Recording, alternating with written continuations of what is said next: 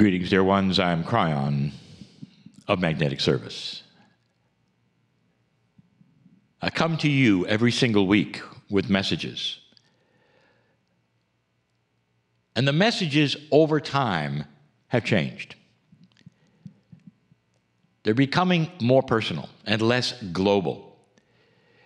If you take a look at the transmissions, if you want to call it that, the messages from the books of 30 years ago, the first one was global. It told you about an upcoming shift. It told you that you would not have an Armageddon. The book called The End Times was about the end of an old time. Truly a metaphoric title, frightening to some until they read the book. These are global messages. But in these last few years, the messages are becoming more personal.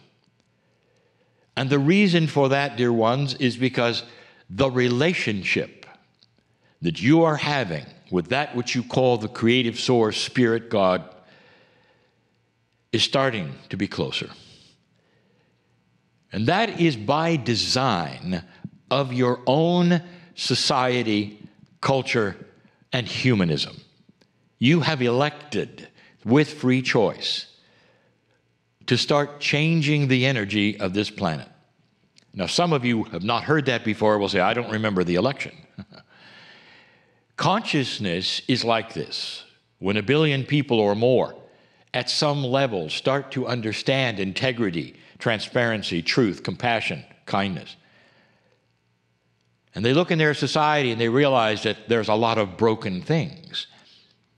As you look around today, right now, in your societies, wherever you are on the planet, are there broken things? And you might say, well, of course, there are always broken things, but now you're doing something about it. Did you notice? That is what I speak of. It is becoming more personal.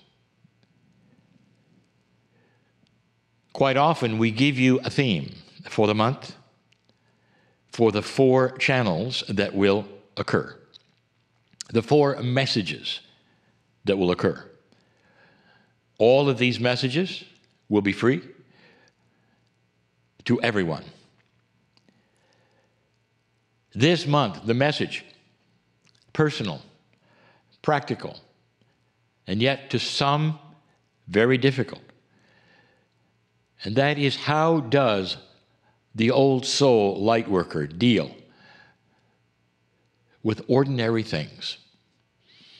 And I have selected 4 ordinary things that are difficult for old souls and light workers. And so it is practical, and you'll recognize some of these things, and there are instructions I have given, some in the past, some far in the past, and that I will revive again so you can hear them even now and today. What I give you, I hope you recognize. Because as you start to awaken, I use that term not loosely. An awakening is coming out of a slumber. In fact, sleep is a type of a reality.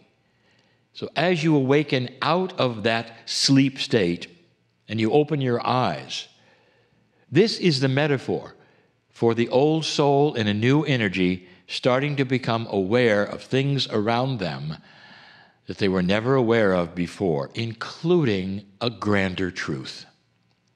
We've said this many times. There is a grander truth. There always will be. The more you truly find out what is happening with your soul energy, about the system of your soul, about things that are not exactly as you were told, the more you find out, the greater the awakening. That is what we will call a grander truth. And we've given you many, many metaphors. But what this does is create a different scenario or a paradigm of living. Because you wake up and you realize things are more difficult. Because around you is an entire planet that may not share your awakening. old souls with hundreds of past lives are starting to awaken first. It makes sense. In the school, you might say, of experience and expression, you go through hundreds of lives, you come in every single time with an Akashic remembrance and a knowledge of what you've done and where you've been at some level. That's what makes an old soul an old soul. So the first one of four of dealing with what we will call ordinary things for extraordinary souls like you, the old souls, will be this: dealing with the consciousness around you. Now that includes everything. In the second, third, and fourth messages, we'll talk about dealing with family. We're talking about dealing with the workplace. We're talking about dealing with culture. But this is general. How do you deal with the consciousness around you? Now, there are some specific instructions that we wish to give to you, but let's first define it better. Dear ones, suddenly does it hurt your heart to be with scenarios that you've always been with friends perhaps you've always been with, and suddenly you're realizing what gossip does? Suddenly you're hearing complaining. You were always so part of it, and it was so normal, because it's what human nature often does. There's no evil there. There's no dark energy there. It's simply a lower consciousness, dear ones. But suddenly, you react to it.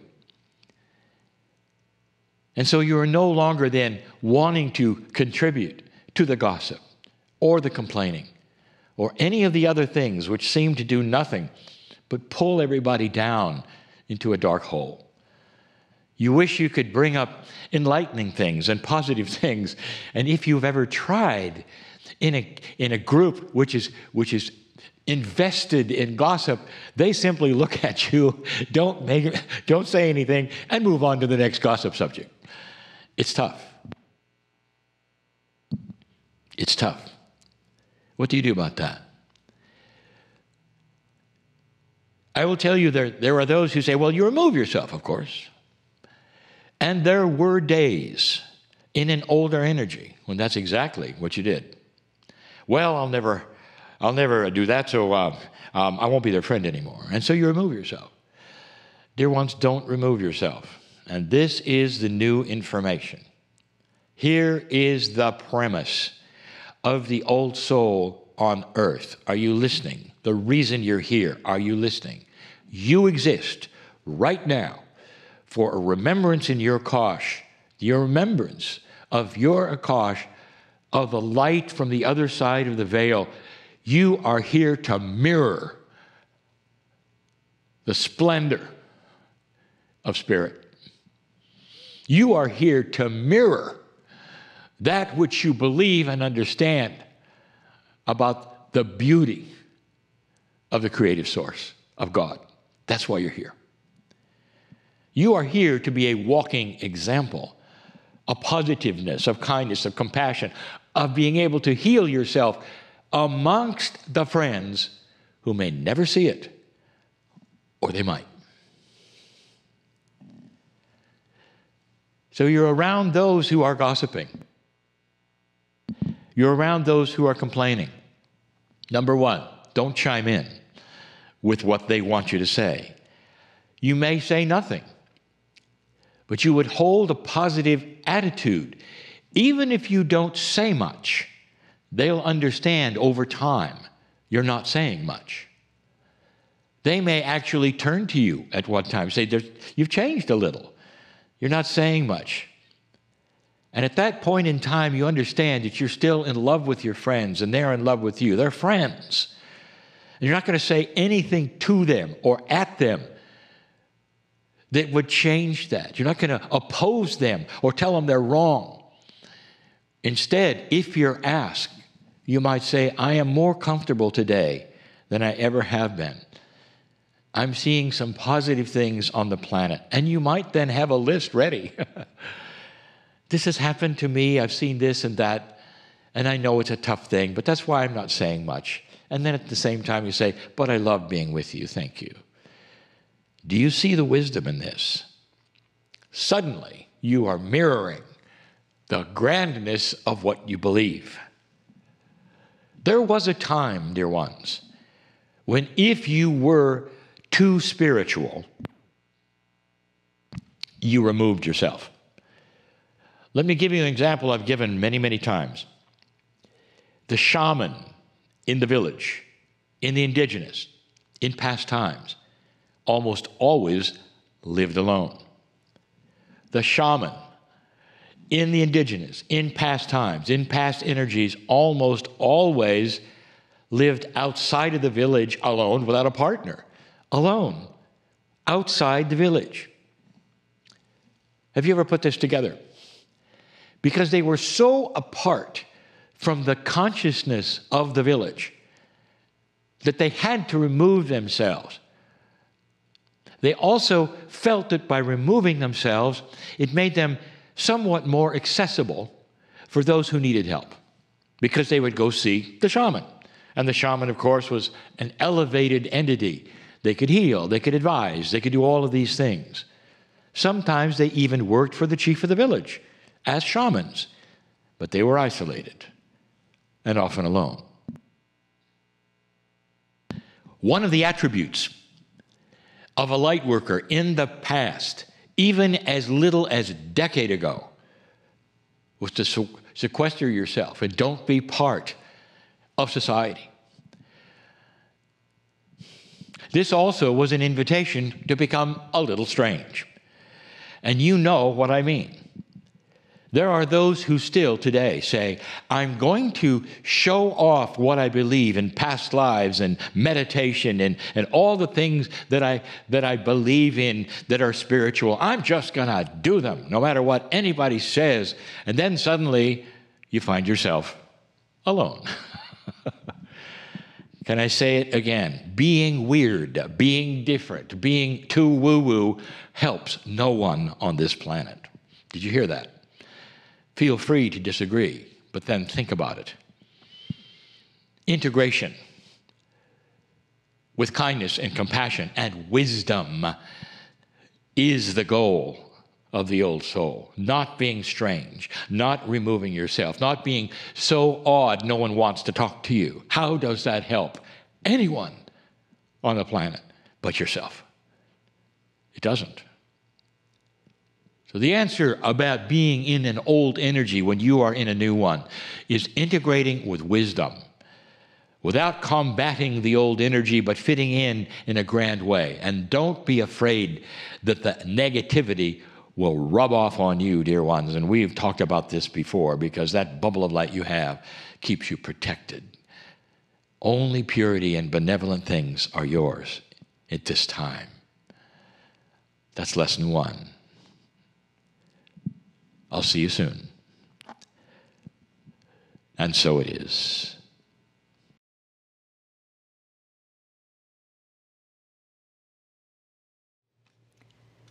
And just allow a few more minutes to slowly adjust into this next part of our program.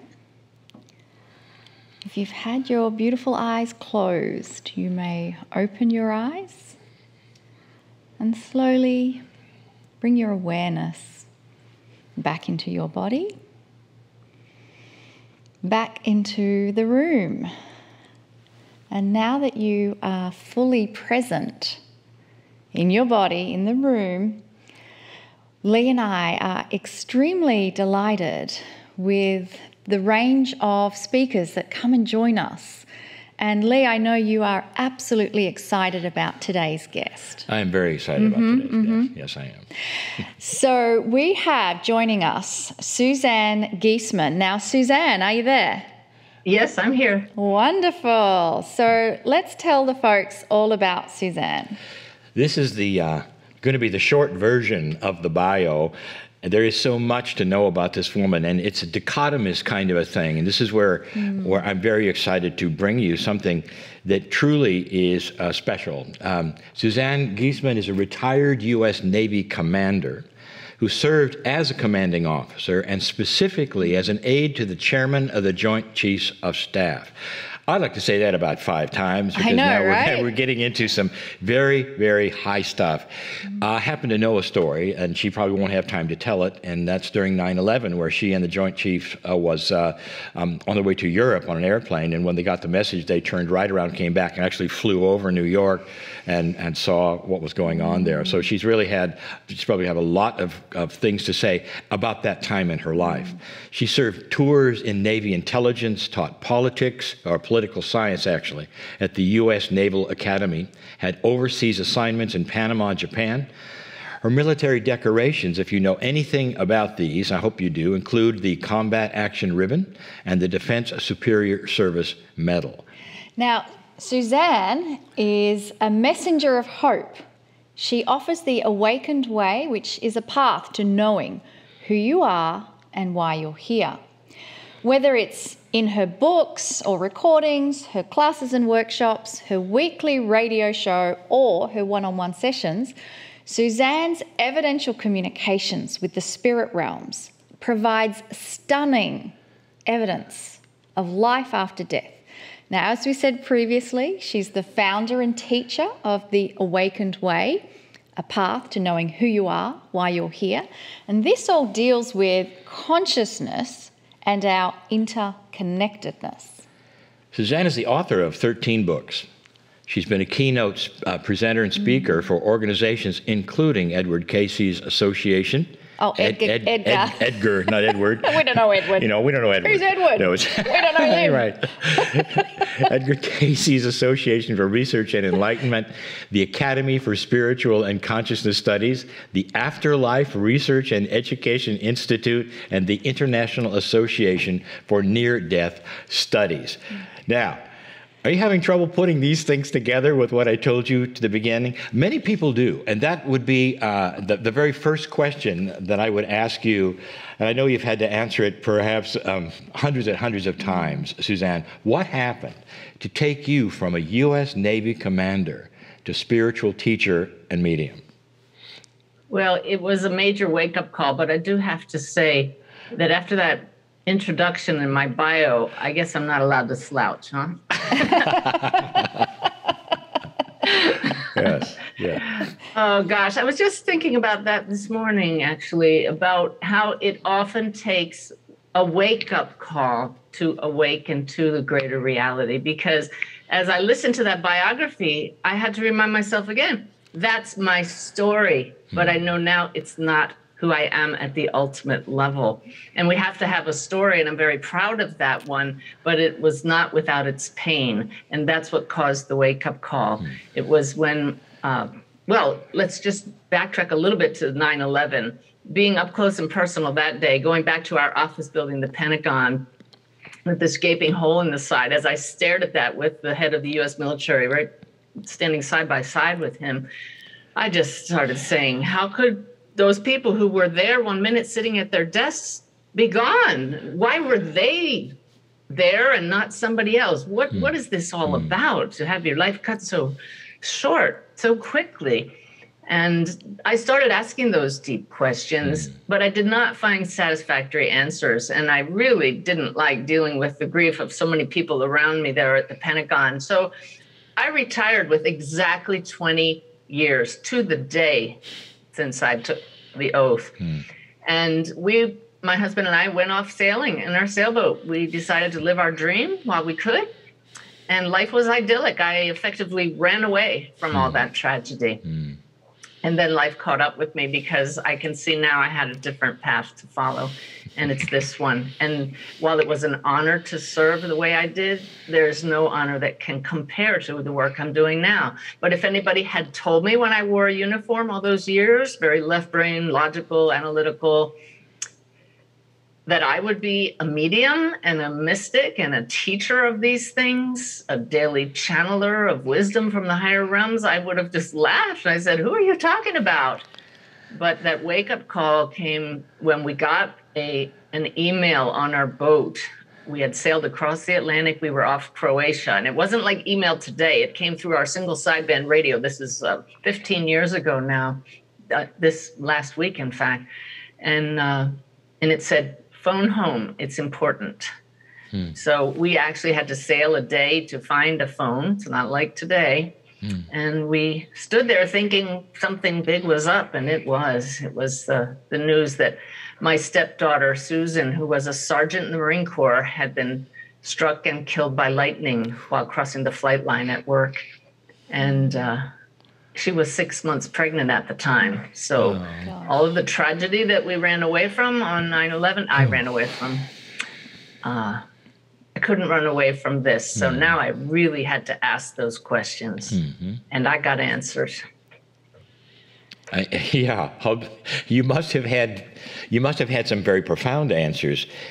I want you to walk us through, at that point in time, what did you do that would take you to that path specifically? Okay. Well, the first turning point for me was looking at Susan's body in the coffin. And some people squirm when you talk about that, but for me it was an epiphany because that body looked nothing like the Susan I knew. And I just stood there in shock saying, that's not Susan. That's not Susan. So then where is she? Because you clearly can't kill that spirit because that spirit's gone from this body. And I, being very mission-oriented, set the goal in that moment, I'm going to find her. Wow. I've heard about these people called mediums. So I'll find a medium, I'll learn about the afterlife, and I'll start meditating. 15 years ago, as you know, not a whole lot of people were meditating like they do today. And I started every day with the sole intention of connecting with Susan, not to expand my consciousness, none of the things that actually unfolded from that practice. I had no idea the benefits that would accrue from that. And that's what happened first. I started to open up to adventures in consciousness. Did not connect with Susan at first at all, but my intuition came back online. Meanwhile, I'm reading about the afterlife. I'm reading about mediums. And the next really big turning point was when I took my husband, Ty, a retired Navy destroyer captain, even more left brain than I was, to see a medium. I found one who didn't know our name, didn't know anything about us. So I was open-minded, but a little skeptical. I didn't want to be gullible and conned into somebody who might look us up online. I have clients today that I know feel the same way, and I totally get that. Well, that woman was a godsend because she brought through verifiable evidence that Susan was right there in the room with us, knocked my socks off, left me sobbing and walking around in a daze for days. I couldn't deny this is real. I'm just going to interrupt right now, and I know you have something to say. There are hundreds and hundreds of parents that need to hear this. And I think you know that, and I think you're working with them. And I think you're perhaps going to tell about that. That is the best news any of them could ever have. Thank you so much. Well, it is the best news. This is all about healing, your program. That's and right. There's nothing more healing than to find out that, okay, I understand I can't get their physical body back, but you mean I can continue to have a relationship with them, not just when you're talking to a medium, but ongoing. Now, we don't need to get into how I discovered I'm a medium, but it's all a result of the meditation and the desire to do so. And so once I discovered that anybody can connect with their loved ones, I was all in. I was starting to get that same kind of evidence myself. And now when I do readings for people, I ask the spirits every time, tell me something going on in your loved one's life now to show them you are still part of their life. Anytime they think about you, anytime you think about them, show me the current stuff. And they do, and it's life-changing. That is so beautiful because I think nothing is worse than losing your own child. I think it's right. It's so... I don't even have words. It's debilitating. And it's debilitating. And yet what you said is that every parent There is not a birthday goes by, they don't remember them. There is not a moment where they're not thinking about their child. So what you said was beautiful, to have that relationship where they're invited in. And how do they navigate inviting them in without the pain? Because many people, it's painful to have that. Well, it's just you hold in your heart, you feel that pain, and you turn it around instantly by saying, that's love. And now with the awareness that they're still here, that they're with you, you change your mindset and understand you don't move forward without them. You move forward together. You ask them to be part of your life, to put insights into your mind that come from them, to continue to give you signs that they're around. If you're not aware of the signs, you don't notice them. But once you start to catch on to how your loved one communicates uniquely with you, it becomes an ongoing relationship. And I totally agree with you, Monica, what you said about the worst thing that could happen. And yet, over the years of connecting with people who've had loved ones pass, for the person going through the grief, I may not have had the kind of relationship with my mother as other people do, but some people grieve their mothers or their fathers or their dog or their cat as much as other people grieve children. So I've learned to not even compare one loss to another, because love is love. Yeah, absolutely. One of the things that I love about your work, and only because I've come from an engineering background, is that you insist on evidence. Tell us more about that. You got some examples? I do, and who am I insisting on it from? Those in the spirit world. So I know that they know I do it with love, and that I ask for it because they know I wouldn't do this work if they didn't give me some really good evidence. That's right. One that pops to mind right away is the young man who took his own life. His mother's sitting in front of me. I don't know who she wants to hear from, but I sense right away, oh, you have a son across the veil. Yes, I do. He's showing me he took his own life. So that's evidence right there when I don't know it. But the real evidence just keeps flowing when he says he jumped off a bridge. His mother says, you want to know? Yes, he did. And do you want to know where? I said, no, he's right here. Let me ask him. He says, it's the Verrazano Bridge in New York. Yes, that's it. And he says that he was bipolar because he's showing me a symbol I have for that. Yes, he was. He tells me he wasn't taking his meds because his girlfriend didn't want him to take them. You see how these are things I couldn't know. Now, skeptics might say you're just reading his mother's mind because she's thinking about him. And I'll tell you, that is possible, that a medium can pick up on thoughts and memories. But this is one of my favorite stories to share, because what happened at the end of that reading shows this is not mind reading. Because I have a whole list of possibilities of evidence that those across the veil can share. How did you die? What were you like? What are your favorite things? What are your favorite songs? All those kinds of things. What's going on in your loved one's life now? In this case, the reading was coming to an end, and I suddenly remembered he didn't give me one of my key pieces of evidence. So I didn't ask it out loud, because if I did, his mother would have thought the answer, and I could have picked that up. I wanted to show I wasn't mind reading. So I silently said to him, who's right here, your loved ones who are past are communicating real time. It's a conversation. And I said, so you didn't tell me. What did you do? What was your work? And instead of answering, he swept out an arm and pointed out the window. And he said to me silently, what your husband is doing now. I looked out the window behind my client, his mother, and there's Ty kneeling down at the back of our bus, stripping wires at the hitch. I said to his mom, your son tells me he was an electrician. And she said, yes, he was. And she didn't realize what a magical moment that was. That shows all of us, this is real time. They see what's going on. He didn't just answer the question. He showed me something going on outside the window. I could tell you stories like this for days.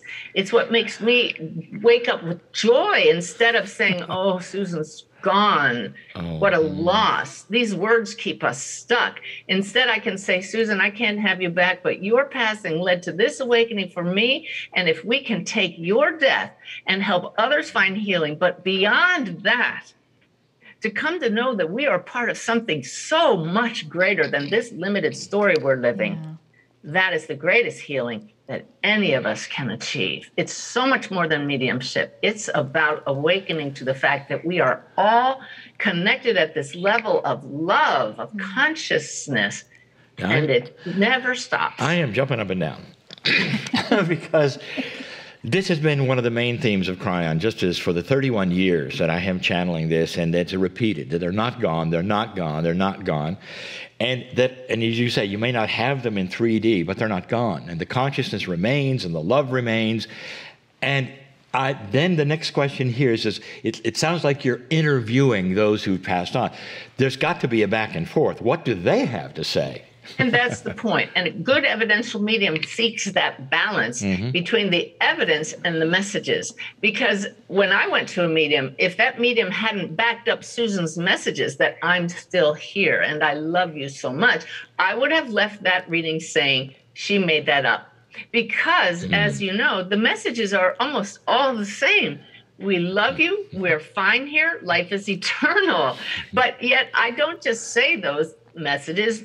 Each spirit says it in their own way that speaks to the heart of their loved one because they know exactly what they need to hear. Some of the most healing messages are, it was okay that you pulled the plug at the end. Thank you for taking care of me at the end of my life. So you can see how even within the message, we get evidence. They say, I forgive you for those last words you said that were harmful and hurtful. I'm not hurt anymore. I see with the big picture why you said that. I was just as wrong. I forgive you. And they allow the sitter to forgive them, and they say, it's all good. I love you. Nothing matters more than that. I'm also curious because your stepdaughter, you said, was pregnant, and that just went to a whole nother level of her and her unborn child going. So did you actually connect with her unborn child as well? Well, that was what left me in a daze in that reading that Ty and I went to. That medium knew nothing about us. Here we had this great communication with Susan with evidence that she was right there, including the very last gesture she made when we said goodbye to her the last time we saw her. And then the medium says, oh, your stepdaughter's bringing with her a baby boy who she wants to introduce to you, but he's standing back shyly sucking his thumb because he doesn't know you. Oh my God, we were sobbing. And you know that I have never felt Liam's personality because he didn't take one on in this lifetime. He's just this shining light. And when I do readings for people and they have a miscarried baby or an aborted baby, it doesn't matter how that little soul did not come into a human life. The energy they exude is the same. It's just this sparkling light of loving feeling, and they want their loved ones to know, I'm around you and I love you. Beautiful. I'm kind of probably pushing the envelope here because I have you. How does past lives fit into any of this? Because I know that's a bit of a study. Well, once in a while, an influence from a past life will come up in a reading. I focus strictly on this lifetime, and my guides, Sanaya, have said, focus here. This is what the opportunities we want you to work on. But if people are really stuck and don't understand why they have certain traits, occasionally that will come up in a reading because it's something that the soul chose to continue working on. Have you noticed any changes in the energy of communication or anything in these last 8 years or so? Do you mean personally or with everyone? With everyone. With everyone, I feel that people are so much more open to mediumship. People are learning that if others can communicate, so can I. And that's my main message, that we can all do this because the communication happens through consciousness and through the soul. And once we learn that we are that's our essential nature, then we learn to tap into that. And more people are accepting that as reality, as possible. And once that snowball gets rolling, look out. I happen to know right now that you, and I'm giving this away, are at Unity Village, and you're there because you're giving some conferences. You tell what's going on there? It's called my Holy You Retreat. I mean, it's a play on words between wholeness and holy. And we just had 80 people get together in absolute joy of being together in person. And the love, we all came into alignment with our true nature. And that was my goal, for them to feel that love, to learn who you really are. It was a great mixture of sharing exercises, evidence from across the veil, so much love. And I'm doing it again in a week. We're going to do it again in October because people responded so beautifully. The one word that kept coming up was transformational and life-changing. Yeah. I understand that you have a program, or you did, or something, and you can correct me. Are you helping other parents who have gone through what you went through? Well, I always support the group Helping Parents Heal, beautiful nonprofit organization, and I support them by talking to the parents in webinars and in person for their meetings and at their conferences. But I help parents, I help children, I help siblings connect themselves. And I do that through my online courses and my monthly mentoring webinars online. I have lots of free gifts on my website, daily messages from Spirit. This is my mission. Ask my husband. It's a burning desire in me to just, whatever Spirit gives me, I immediately share with everyone. And the beautiful part is, as we said, it gets better for everyone around us, but mediumship always gets better for the medium when they're dedicated to this. And so I'm excited because it just keeps getting better, and I get to share it with kindred spirits all the time. On a personal level, is your husband on board with everything, or is he? He is 100% on board. Oh, yay. He doesn't always. He's the grounded one. We often say, if it weren't for Ty, I might go floating off into the sky. He's very human, and yet he totally supports this work, and I know I couldn't do it without him. This is great. Can you give me another story or so? Because it's so heartwarming to hear, perhaps, of something like that, like the suicide that you had. Yes, one of my favorite ones is that through Helping Parents Heal, I came to know a beautiful soul across the veil named Carly Hughes. And her mother, Irene, is now my next door neighbor because we hit it off so well. Ty and I built a house right around the corner from Irene. And I mean, that's a friendship, huh? And so because I had given several readings to Irene already, occasionally Carly drops in on me. And one day I said, Irene, Carly tells me there's a dog treat under your couch. And we know that's impossible because my two dachshunds are running around on the floor. Your dog, Linus, the big golden doodle, is running around the floor. If there were a treat under there, they'd be scratching at it. And Irene, you're obsessive. You sweep your floors every day. So I must be wrong about this. But we got to look. So Irene gets down on her hands and knees. She goes, no dog treat under the couch, Suzanne. And I said, no, Irene, you're looking under the love seat.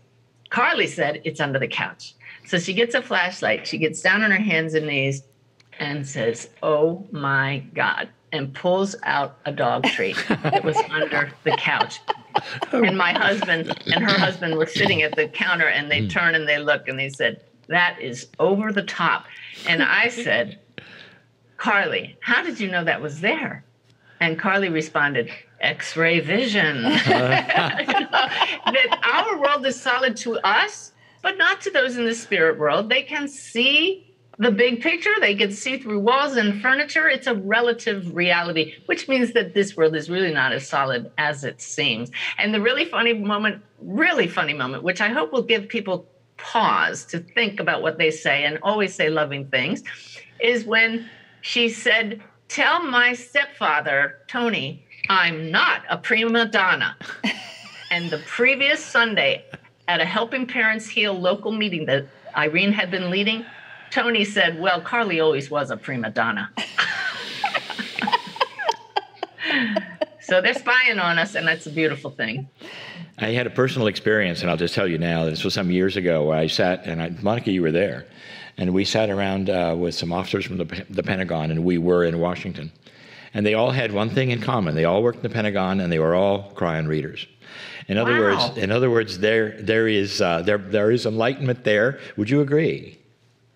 I hadn't seen that, but I retired quite a while ago. I'm sure there's enlightenment there because it can't not be there when you have that many souls gathered in one place. But I've been trying to reach through a group of bereaved parents who have, well, anybody who's lost anybody in the military. See how we use that word lost, but it's really a misnomer. Yes. And have not made good inroads yet because they hear that M word, mediumship, and they get a little frightened. But we're working on that. Oh, that's delightful. Yeah. We've got about 4 minutes left, and I'd like you to please just tell about your website, what you offer, and then, for instance, somebody may be listening to this right now, never heard of you, they've lost a child, they think they're gone, they say, oh, wow, and want to get a hold of you. Is that something that you would offer? Is that help to get in touch? I would recommend they go to my website because I've had so many people reaching out now. I really can't give that personal answer, but there's so many ways we can connect. SUZANNEGIESEMANN.com is the website. I would say the first place to start is at my frequently asked questions page, which is just an incredible treasure trove of answers and resources. And we have online courses and in-person courses that I do to teach people how to connect. My most recent one, Personal Mediumship, is a very popular course now because not everybody wants to be a medium, but wouldn't we all love to connect with our loved ones ourselves? And then I have books and meditations. I have gift meditations. I have a daily message from Spirit, special channeling sessions with my guides. The website, you can get lost in it, and dozens of videos online, all aimed at helping people know you're not alone. Your loved ones who have passed are still right here, and you are so loved. This is probably one of the most healing things I think you could offer anyone. Especially those who have had any what you call loss. Anyone who's passed, especially early, especially if it's your child. And that's why you're on a healing show. And as you mentioned it early. And that's what we believe. And that's the healing of the heart. It changes changes lives. And so I'm so grateful that you're here, and so grateful for you and what happened to you that we can hear about. And we can feel for you. And at the same time, we see what happened. What was the name of your daughter? It's Susan. Susan Marie. It's Susan. Yeah. Mm-hmm. And Susan is so pleased with you, my dear. Maybe this is why she came. It's very possible to push you into helping this planet. Yes. It's all part of the plan. Yes. And that's why we don't see it as a tragedy anymore. Yeah, that's right. You can always choose your point of view. Yes. From the human side, it's a tragedy. From the soul side, what a gift. Yes. Absolutely. Well, I think you have brought so much hope for those who are hopefully listening to this, that they are still with us. Mm-hmm. You are not alone. You are loved. Yeah. They are the messages of Kryon. And for you to demonstrate it personally is what the core teachings are about. We have a personal loving God who knows your name. Where the rubber meets the road, as they say. Yeah. This is it. This is really core truth. Last word for you to our listeners. That you are worthy. You cannot possibly be unworthy. And if anybody ever told you anything less than that, they were not awake. So tune into your heart that already knows the truth. And that's the most healing message of all. I think that when we are interviewed, that's pretty much what we say as well. We really have an alliance of consciousness. Thank you so much for being here. Both. What an honor. Well, thank you, Suzanne. And we are now going to take a 10-minute break, and then we'll see you back for the Circle of 12. Welcome back, everyone. I'm still buzzing.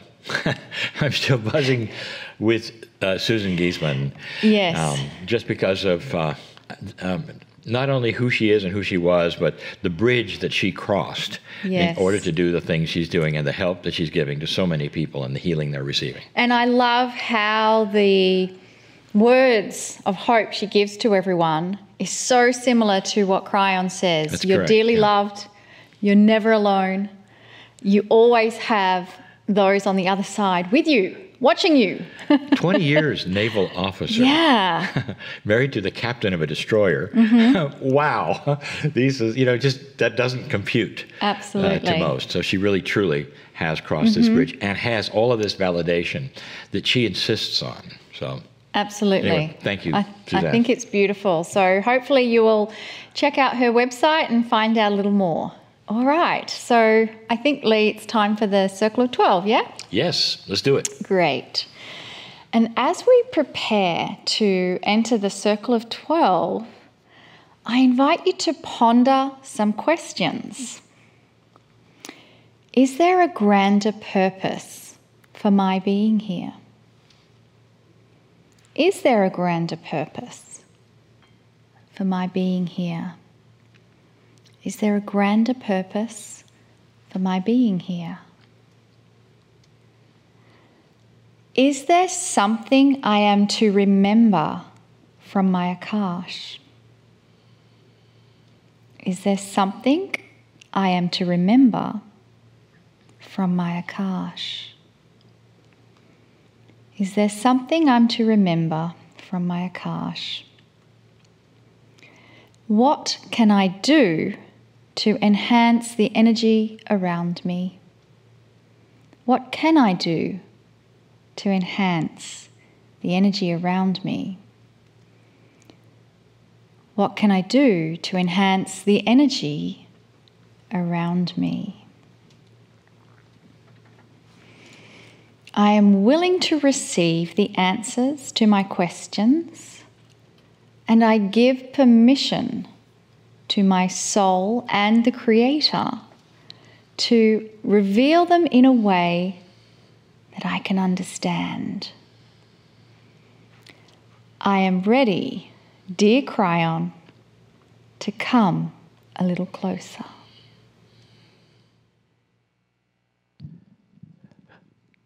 Greetings, dear ones. I am Kryon. Indeed, come a little closer. These words I never spoke until a year or so ago. The idea of coming closer to that which you perceive as an entity from the other side of the veil was never in the scenario of the energy or the consciousness of what we do.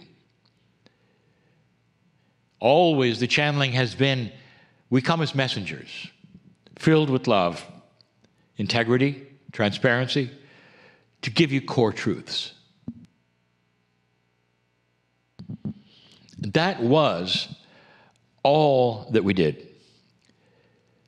All of the books that were written, all of the messages, the hundreds of channelings, all of the years, were simply messages about the planet, messages about what's coming, perhaps, or messages of help for the masses more than anything else, for all of those old souls who call themselves light workers. We developed the term early on as lighthouses, where you stood among so many others, and with your light you showed them the way. But suddenly, we're saying, come a little closer. And that's because the things that you think never change are changing. What is your perception of that which you believe is static? God never changes. Spirit never changes. That creative source, whatever you want to call it, is forever unchanged. Therefore, it is what you would call stable, static, and you're not aware of something. You go through life, you learn about this, whether it is in your spiritual group or your doctrines or your metaphysics or whatever, you learn the rules. And you say, this is the way it works. This is the way we heal. This is the way we pray. This is the way we approach things with spirit. And then along comes someone, like me, for instance, who says it's changed. And you go, no, God never changes. And this again is when I tell you, look at me, when I say to you, the relationship between us has changed. That non-changing, beautiful source of energy that is the creator of love will always be the same. But the relationship of the consciousness of an evolving human being will change. And this is who you are. Come a little closer. The revelation in the circle of 12 is this: you're bigger than you were ever told. The plan, and there is one, is bigger than you were ever told. God, the word that you use, is not a father in the sky to be worshiped, ever. That has never been the plan. The plan is you have always been part of the creative source. Your soul is part of it. You were never told that. Not really. A grander truth, dear ones, is at hand. The truth is so grand that it goes so far beyond anything, truly, that you can imagine. So far beyond it, some will not go there. They will say impossible. They will say it's stupid, it's crazy. How many masters have visited this planet in so many cultures? You know some, you don't know others. Some are indigenous masters who have come and shown what they can do. And they never said, I am that which is so special. They'll say, I'm born a human being. I've come here to show you what a human being can do. Not a normal human being, perhaps, but a human being filled with the light of God. Filled perhaps at a higher level than would match anyone around them at the time. But filled to such a degree that they would be seen as angelic, perhaps worshipped, perhaps even killed, because they were just a little too special. All through your history, dear ones, you have been shown a bigger truth. Can your thoughts change physics? Yes. Can your thoughts alone generate enough energy in a certain way to change the very cells in your body, to chase away disease and pain? Yes. Are these things so unusual that only angelic, higher thinking, higher energy beings can do them? Here is the answer I want you to hear. In an old energy, probably, but not this energy, because you see, you're a little closer. In fact, you're a lot closer. Come a little closer means this: I want you to see what the masters told you you could be. I want you to see something you didn't expect. This whole circle of 12 experience is a metaphor, crossing the bridge to the grander truth, crossing a bridge that not only enhances your awareness of who you might be, but it also starts to trigger something that you may not have been aware of. There are some of you who have worked these things with us, these bridge crossings with us, for many episodes. You come, you listen, you cross the bridge. Some of you can visualize, some of you cannot, but all of you feel there's something different. You may think of these things as exercises. Like, for instance, perhaps in a culture where you were taken to church every week by your parents, and you come and you go, and you come and you go. But you're not aware of taking anything home, not really. This experience of crossing the bridge and going to that soul energy of your own starts to change that part of you when you return, if you choose. What might change, you might ask? So I will tell you. We're going to start an idea.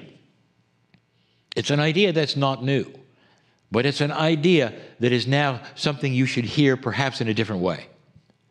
Is it possible, old soul, that there were core truths implanted into you for an awakening, evolving time? Is that possible? Do you believe in past lives? Do you believe you've been here for a very, very long time? In those times, is it possible that you learned things, shamanic things? You learned a grander truth. And that was implanted into you and stayed there like pieces of gold. That someday, when the consciousness of the planet started to awaken more, that you could glean onto them and they would start to appear and you'd go, I knew that. Yes, I feel that. Yes, finally. Is that possible? Is it too strange? Not only possible, now is the time. Indeed, some of you are starting to awaken to grander truths. Today you were exposed to one, a big one. The commander, Suzanne, crosses the veil on a regular basis. She is so aware of stepping across the bridge. Now it is second nature to her. She speaks of it as though it is her constant reality, and it is. There's no ceremony. There's no crossing. There's no veil. She's simply there all the time. And because she is there, there's something that she can do. There's something that not only she can do, but she wants to tell you how easy it is for you to do. A grander truth that every single soul is unchangeable and eternal. You may come to the planet and be whoever you think you are, your gender, your name.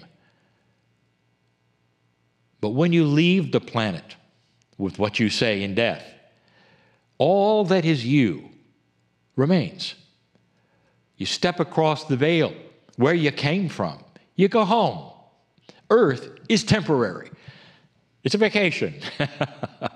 You can laugh. It's a tough vacation. But it's not where you belong. You belong home. And so when you lose someone in this temporary time, that 3D part of you says it's forever. But along comes the commander to tell you different. And she will tell you that she has discovered they're not gone. Let's cross the bridge. Let's see. Let's cross the bridge. Do you want to do this with me? How would you like to visit some who you thought were gone? Let's do it. Take my hand right now. Let's cross that bridge together with me. There's nothing to visualize. Not really. But if you want to, you can. Basically, it's walking on a path from one place to another. Just walk on a path with me from one place to another. But you're going from a place you thought was home to a place that is home. You really are going from a temporary place to a permanent place. And in that permanent place, there is a theater. Every single week, we go into this circle, this theater in the round. Come with me again. Take my hand. Come with me. Step down into the amphitheater to step up into the stage. There is a chair. There always is a chair, if there's supposed to be. There will be this time. A place for you to sit comfortably. And let something unfold that's comfortable for you, but maybe more than comfortable today. I ask you who are with me right now, have you lost anyone on this planet, not even recently, that is so special to you that you think about them all the time? You think about them all the time. If you're one of those who can say, yes, I know you. If you're one of those who say, well, not yet, perhaps, and not recently, I still know you, and I'll tell you, just wait, because there will be. Because that's just life. I want you to sit in the chair and let the lights dim in the audience, but increase around your chair. We're going to do something we have done before. But it's more precious today because of what you heard from the commander. She made that decision and echoed that particular channel I gave you today. If you have a gift, no matter how strange it might be, integrate and help those around you. Don't remove yourself and sequester yourself. Not only did she make herself known, she showed something to all and validated it. Those you've loved and lost are not gone, and they're not lost. They're here. And they're not on the other side of the veil so you could talk to them someday or sometime. They understand and are aware of absolutely everything going on in your life. That's the promise we told you. At some level, you will do the same for your children. For those that you love and are with, you'll do the same for them. They do the same for you. If you acknowledge and know they're there, let's acknowledge them. The lights start to come up in the audience, and it's going to take your breath away. Because they're there. And if you want, each one can stand up and give a message that you really wanted to hear. Mom, I'm not gone. So stop it. Stop that thinking I am, because it's hurtful to me too. I see you when you get up. I see you when you retire. And I love you every hour that you're awake. Husband, wife, I'm not gone. I want you to enjoy your life and meet others and be with others. And do you see where this is going? They're not gone. Dear ones, this is the lesson. If you are in your soul, you realize that all of those others have always been in your soul, like you're going to be in other souls. If you've missed it, if you don't know what we've said before, there's something called soul sharing. It's a grander truth. No one ever told you about that in any belief system on this planet. You've always been individual, so you can be rewarded or punished. Do you understand how simplistic this is? You've always existed as your soul and will ever be your soul, so you can be rewarded or punished. Does that really sound like God to you? Or does it sound like something men made up to satisfy something that they feel is right and wrong? Instead of a soul that shares with others, family, like the creative source. You make agreements to come and go, and you come into this planet and you leave this planet at certain times, and you never are gone. Sit in the chair for a moment, right now. Sit in the chair. And I want you to meet those you thought were gone forever. And I want you to smile, and if there are tears, let them come. And know that there's a grander truth, and that will be the best healing you have ever had. Ever. And it starts your body chemistry moving with joy. And you'll live longer if you believe this is real. And when you get out of that chair and it's time to leave this circle of 12, I'll tell you, these things stay. And you begin an awakening process that has nothing to do with returning to that chair. You see, you've changed. And it stays with you. And so does the healing. I am Kryon in love with humanity. I want you to know this grander truth and understand you are in a different time. Indeed, lighthouses all. And so it is.